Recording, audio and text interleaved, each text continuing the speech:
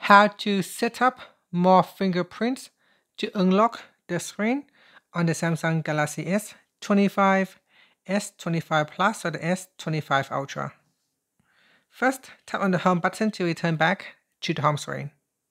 Now from the home screen, swipe down at the top to open up quick settings. In here, tap on the settings icon. Next, we then scroll down. And in here, tap on security and privacy. After that, we tap on lock screen.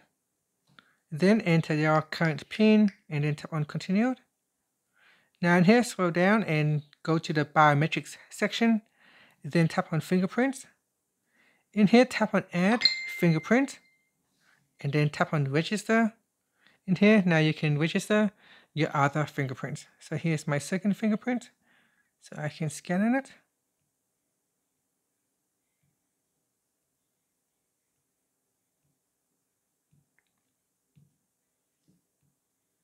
So if the scan does not read your fingerprint correctly, you may want to move your fingers around the screen. So just move it to the side or to the left or to the center. And then tap on Add or Done. And that's it. So here we have added in an additional fingerprint. Now you can continue to add in more fingerprints if you like to. And that's it. After that, tap on the back key or tap on the home button to return back to the home screen. And that's it.